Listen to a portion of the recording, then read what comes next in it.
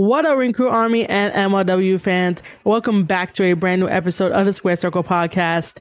I'm your host, Marie Shadows, and on this episode, I will be going over MLW Fusion Alpha that debuted on October 27th, 2021. Which, by the way, did you know that watching MLW can be for free over on the YouTube channel, youtube.com/Major League Wrestling, every single Wednesday at 7 p.m. And then my reviews should either come out later that day on Wednesday or the next day. The only reason why all three of these MLW Fusion Alpha review podcast episodes are dropping all at the same time is because I decided to take a little bit more of a mental health break and try to get my content in a new direction by reopening up a Patreon, maybe having OnlyFans in the works, and then having a Discord so we could create events and create a feel-good community where there is no toxicity, no negativity, and only positivity, because we should be each other's biggest cheerleaders whenever we're making content. Content can be so lonely half the time, so I rather it be a big, gigantic party where all of us can be together. And also, as a quick reminder, MLW is having War Chamber November 6th in Philadelphia at the 2300 Arena, so make sure to get your tickets now. Usually I would go as press, but unfortunately, due to traveling issues and financial issues, I will not be there. So I say good luck, be safe, and have fun to the rest of my podcast peeps and all the reporters that are going to be there. Hopefully we could all be together in December when MLW comes to New York City and we get to party like New Yorkers know how.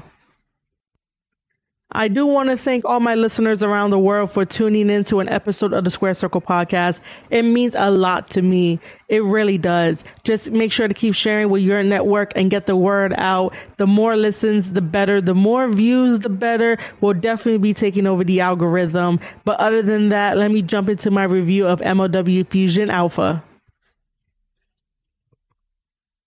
MLW Fusion Alpha starts off with a video package of Cesar Duran in his office, just thinking about things because he has that wonderful National Openweight Championship title on his desk, which was given up by Hammerstone, as we saw a couple of Fusion Alpha episodes back. And so he's wondering what he should do with it.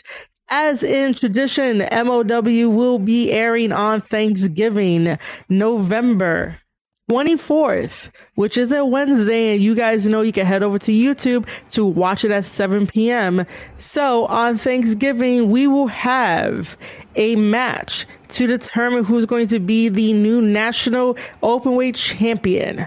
Then Cesar Duran gets a knock at the door, and King Muertes comes walking in with that new Caribbean Championship title on his shoulder. Duran congratulates him for winning that championship off of Richard Holiday, which, by the way, was a stupid way to take it off of him. Like, why do you need Contra members to attack him twice and then have Duran throw champagne in his face just so that way King Muertes can take the belt off of Richard Holiday? Could have King Muertes take the belt off of him by himself with no interference.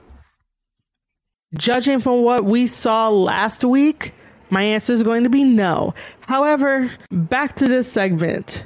King Muertes wants Cesar Duran to fulfill his end of the bargain. What bargain could this possibly be? Which I'm very intrigued and curious about. And so Duran reaches over to this box that has a mask that's protruding up from the cover and hands it to King Muertes. And when King Muertes opens this box, it glows, and that is it for that segment. So now I'm left with more questions than answer. What is in that box? Why is it glowing? What bargain did King Muertes make with Cesar Duran? MLW opens up the show with another Opera Cup match. This one is Lee Moriarty taking on Bobby Fish. Both of these athletes are signed to AEW, and it's kind of crazy to see them here in MLW. I was really enjoying Bobby Fish being in MLW. It was cool to see him live. I never got the chance to, but yes, once again, during the Opera Cup matches, I am there live and I am covering the matches live while I'm there, and you see it as you watch MLW every Wednesday at 7 p.m. over on the YouTube channel. So yes, I was present for Lee Moriarty versus Bobby Fish. And this was one hell of a match to watch live. And so I'm a little like, Bobby Fish should have waited until signing with AEW, because he could have had like paid by appearance with MLW, or, you know, whatever contract they would have gave him. So that way Bobby Fish can take away the WWE feel to him, the NXT feel to him, and Bobby Fish could become his own man in MLW for a little bit. He didn't have to stay there long, but I really would have loved to watch him grow further with MLW, have some fresh matchups. While yes, going over to AEW does grant you fresh matchups, but AEW's roster is so stacked, it is so bloated, that you're gonna get lost in the shuffle. And for someone of Bobby Fish's caliber, why would you want to get lost in the shuffle if you're not going to go after Adam Cole to try to settle some differences from a different company? Like, it did not make any sense to me why Bobby Fish would to automatically sign with AEW without wanting to explore different options. Like, imagine if Bobby Fish was in New Japan Strong for like a little bit, and he's facing guys like Carl Fredericks, Alex Coughlin, and then maybe following suit to go to Impact and fight like Josh Alexander or some other people, like people that are on his caliber. There's not many people that are on his caliber in AEW, even though there probably is.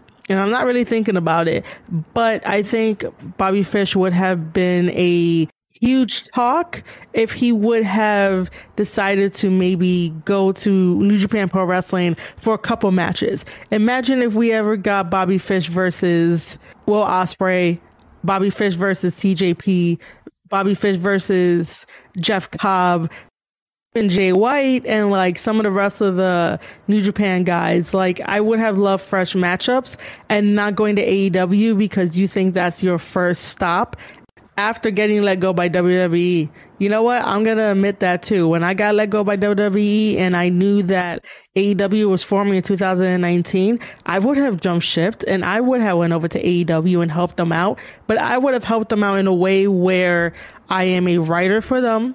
I am a limited writer, and all my responsibilities would be to get over the characters, because some of these characters are not over, and some of these people are not even playing characters, and they rely too heavily on a hardcore fan base rather than trying to build an all-around fan base to love what AEW does. And because I cover professional wrestling, I am no longer watching Dark, Elevation, Rampage. I'll tune in from time to time, but like whatever Twitter tells me about these things, that's what I'm going off on, because I already have too much on my plate. But then again, let's not get into too much of that, because this podcast episode is not about that. It's about MLW and the Opera Cup opening the MLW show. It's just that I'm just trying to figure out why Bobby Fish would sign with AEW when there's already too much talent in AEW, and he could have had different matches with different companies before settling down with AEW, you know? Now, with Lee Moriarty, he is definitely a young kid. He's definitely an entrepreneur. He has his own clothing line. He's doing a lot of things, and he's very successful at it. And he was successful being on the indies, doing this, doing that. And then finally, we see him on MLW, and that's very awesome. You're like, oh, great. He's getting the recognition he deserves. And then he signs a contract with AEW because of his great ability. And I totally get that. However, Lee Moriarty has yet to win a match on AEW, while in MLW, he'll still be featured and he'll still have matches. MLW makes sure to books all the guys that they have, and they don't have like a really large roster. So, eventually you're going to get booked for something. Even if you don't win, at least you have some story build up, you have some character build up, and people are just behind you. This crowd, when this match was happening, was definitely behind Lee Moriarty, and they were definitely behind Bobby Fish. But then again, Lee Moriarty would still have been showed up to work. He still would have been on people's TVs, whether that's you watching YouTube, you watching the Fight TV app, or you watching over in the UK. AEW, he has yet to appear. Where is he? Why doesn't he not have any matches under his belt, or at least any wins under his belt? And Bobby Fish has a lot more wins than Lee Moriarty, and they both got signed and they both came in relatively at the same time. I don't get it. This is why sometimes you don't want to automatically sign with AEW, because they have such a large roster. You're going to get forgotten. You're going to get lost in the shuffle. And that's why I like when guys decide to go to New Japan Pro Wrestling, go to Impact Wrestling, and, do that instead, because they have a lot more chances to get seen and talked about, and then they could do it on their own. We start off with chain wrestling. Lee Moriarty has control of the wrist. However, Bobby Fish takes Lee Moriarty down simply by just tripping him, and then traps the legs into submission and instantly goes for a headlock to add more pressure to the overall move. Bobby Fish and Lee Moriarty start fighting on the apron, and as Fish is now on the outside, Lee Moriarty was going to go for a punt kick, and the referee decides to stop Lee Moriarty. Why did that happen? Why did the referee interfere when it was an okay kick? It's not an illegal kick to go kick Bobby Fish on the outside. So this caused a distraction, and Bobby Fish takes advantage of it by taking out the legs of Lee Moriarty, and Lee hits his face on the apron. And then he lands to the outside, and Fish uses the outside to his advantage, and he throws Moriarty into the barricade and delivers some strikes to him. Bobby Fish rolls Lee Moriarty back into the ring and does a slingshot senton, and the commentators sort of took me out of the match, because while I'm hearing it back, there was no commentary during the match, but watching the match, and the commentators mentioned how old Bobby Fish is. Bobby Fish does not look like he's 45. Well, 46 now, because his birthday just passed. But Bobby Fish does not look like he's in his 40s. He looks like he's probably starting his 40s or still in his late 30s. That's how great of a condition this guy has been keeping himself. And I'm just like, yo, that's not true. Aside from that little tidbit, Lee Moriarty is getting in some offense, putting a sleeper onto Bobby Fish. However, Bobby Fish keeps breaking the sleeper, but Lee Moriarty is so determined and so ambitious and persistent to try again, and he does. However, there is an exploder suplex from Bobby Fish to Lee Moriarty, and that stops the sleeper, and Bobby Fish goes for a back suplex, and he covers Lee Moriarty, and Moriarty kicks out. Bobby Fish then goes into submission mode and does a heel hook to Lee Moriarty, applies a lot of pressure, and that is when Lee taps out. Lee Moriarty taps out to Bobby Fish. Bobby Fish is our winner, and he advances in the Opera Cup. And then we get two backstage segments. The first one is that MLW reporters caught up with EJ Nduka and asked him what it means to join Hammerstone's team. EJ basically says that joining Hammerstone's team is awesome. However, because Hammerstone has that belt, maybe after all of this, Hammerstone can grant him a shot at that championship title. After this backstage segment, another MLW reporter catches up with Calvin Tankman and asks his thoughts about Alex Kane and King Mo trying to recruit him to their team. And Calvin is honest. Calvin is like, does he really need them? He's been on a winning streak. He doesn't really need them. He's probably not going to join them. And then In comes Alex Kane and King Mo, and they hear this, and then they jump him, attack him, and even attack him with an electrical plug that splits him wide open. And they basically have Calvin Tankman go to the hospital, and Alex Kane is waiting to know if he's going to be replacing Calvin Tankman in this Opera Cup tournament. We don't know yet. We're going to find out soon.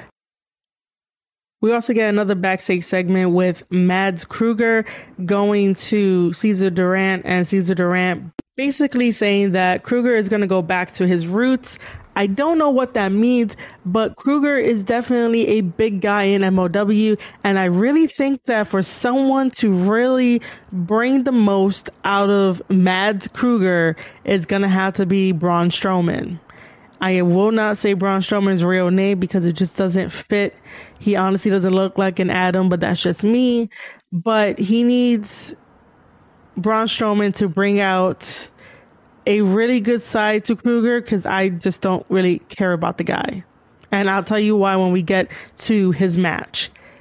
After that, we are greeted with an earlier today segment where another MLW news reporter goes up to Willow Nightingale and asks her about what she thought about Holly Dead attacking her.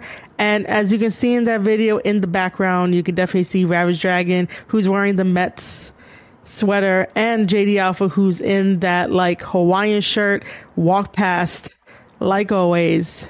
Anyway, so Willow Nightingale gives her thoughts, and she really didn't like it, so she called up Cesar Durant and demanded a match with Holly Dead. So Willow Nightingale versus Holly Dead has been booked for MLW. And now we circle back to Mads Krugger. Mads Krugger has a match, and it's against Dr. Dax. Dr. Dax is accompanied by Holly Dead to the ring. It is a short squash match, nothing too exciting. Mads Krugger does a double underhook flapjack to Dr. Dax to pick up the victory. He covers him 1, 2, 3. Again, Krugger is our winner for this match, and then Holly Dead attacks Dr. Dax for losing. And so Krugger grabs the microphone and he talks about Hammerstone and he wants more competition and all that. And then Bud Heavy comes out. He's a fan favorite in Philadelphia and has a match with Krugger. He comes out with a chair, trying to have the chair as an equalizer, but that doesn't work. Krugger gets the victory over Bud Heavy the same way he got the victory over Dr. Dax. And that's it. Krugger is still undefeated, as said by the commentators, but I honestly believe in order to make Krugger really good, you need Braun Strowman to go against him. I don't know any other big guy that could go against him right now, but Braun Strowman might be the only possible good thing to go against him. And now we come to the main event of MLW Fusion Alpha, which was an important main event, and it was one of my favorites to watch. Even I was watching it live. And it was an honor to watch Alex Shelley live and also to watch TJP live.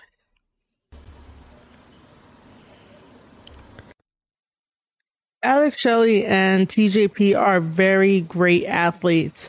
And to have both of them in this match, they're both veterans. They both fought each other so many times over the years, all around the world. And they still continue to impress. Even the little things are impressive.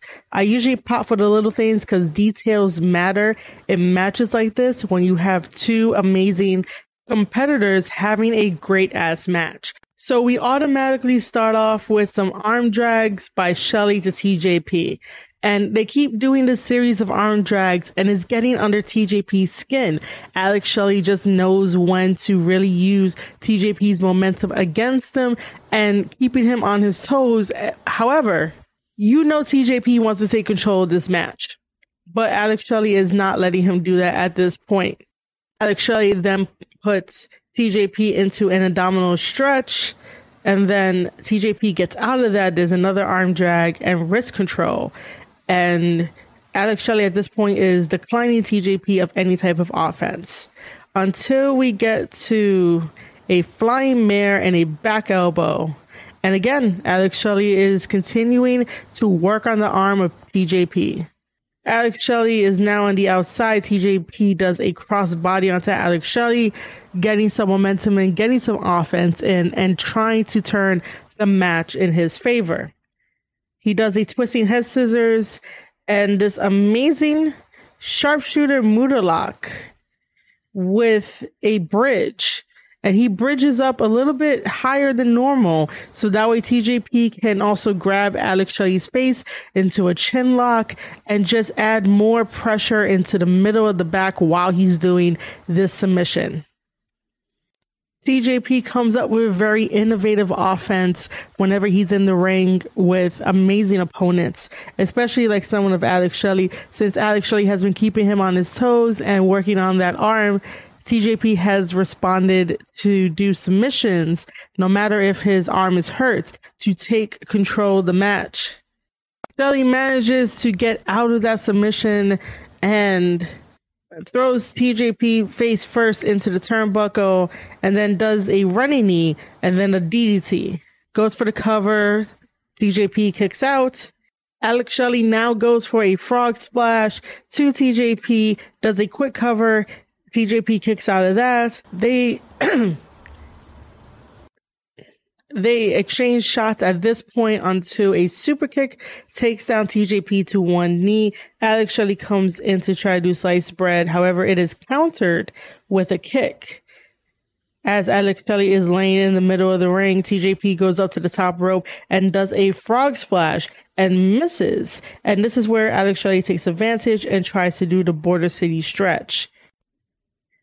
TJP then manages to counter that into an STF submission on Alex Shelley, does a roll up and a cover. Alex Shelley kicks out and applies the Border City stretch once more, and TJP rolls Shelley over, and TJP and Alex Shelley are so close to the ropes that TJP holds on to the ropes, and the referee counts 1, 2, 3, and TJP picks up the victory over Alex Shelley by using the ropes. Maybe a technicality. We could also say that the strength and momentum and the weight kept Alex Shelley's shoulders down, but the camera was in such good position that TJP used the leverage of the ropes to include more weight so that way Alex Shelley does not get his shoulder up. Regardless of how you felt about the match, it was still an amazing match from start to finish, and I really do enjoy loving these two guys wrestle and tell stories. And this was a really great story, and it felt more like teacher versus student, and the student definitely won over Alex Shelley. And I know that TJP is such a really great veteran in this sport, but it still felt like teacher versus students. It felt like who can one-up who, and Alex Shelley had the right game plan to work on the body part, but TJP is so clever and cunning and sly that he's able to do innovative offense to anybody. It does not even matter. And even if you do work on the body part of TJP is pulling something out of his sleeve in order to pick up a victory, whether that means to hold the ropes, not hold the ropes, or just be innovative with his offense and get you off guard, because you can't really study a guy like TJP. TJP has way too many variables for you to check off the list and know that you might have a game plan, and that game plan may or may not work. TJP is that cunning and that sly. Alex Shelley is the same way. Alex Shelley is another great veteran in this business, and I love watching him live. I think the last time I ever watched him live was during Ring of Honor, and this was when he was facing Generation Me with his partner Chris Sabin and his Motor City Machine Guns. And this was back in Ring of Honor when they came here to New York City at the Hammerstone Ballroom. So, you know, I've had a history of like following Alex Shelley's career. And watching this match live was definitely an honor and truly an amazing moment. And to see TJP wrestle live as well, too, that was an amazing moment. But I still want to know, why did TJP join the United Empire, even though Ospreay was talking shit about him in Resurgence? I understand that TJP turned on the Young Lions. I totally get it. I'm going to have to go back and watch and do some research and finally sit down to watch everything. But initially, if someone's talking shit about you, why would you join the team? Did he join because Will Ospreay gave him a chance, an opportunity at that IWGP World Heavyweight Championship title that Will Ospreay proclaims that it is his and he is the real IWGP World Heavyweight Championship while he's having the Ospreay tour here in the United States for New Japan Pro Wrestling? Like, I want to know these things. Either way, I do like the working relationship that TJP has with MLW and the working relationship that MLW has with anybody that is willing to make some really good wrestling. So, ladies and gentlemen, do not forget that every single Wednesday, you can watch MLW on YouTube at 7 p.m. and then hear my review either later that day or the next day, meaning Thursday. This has been my full review of MLW Fusion Alpha for 10/27/21. Coming up next on the MLW reviews and podcast episodes of the Square Circle podcast, I would definitely be going over War Chamber and breaking down that match card, and it is going to be an amazing event. Unfortunately, I will not be there due to financial and traveling issues, but I really do hope that everyone has fun and they are safe and they have a great time. I will see MLW in New York City, so that'll be amazing.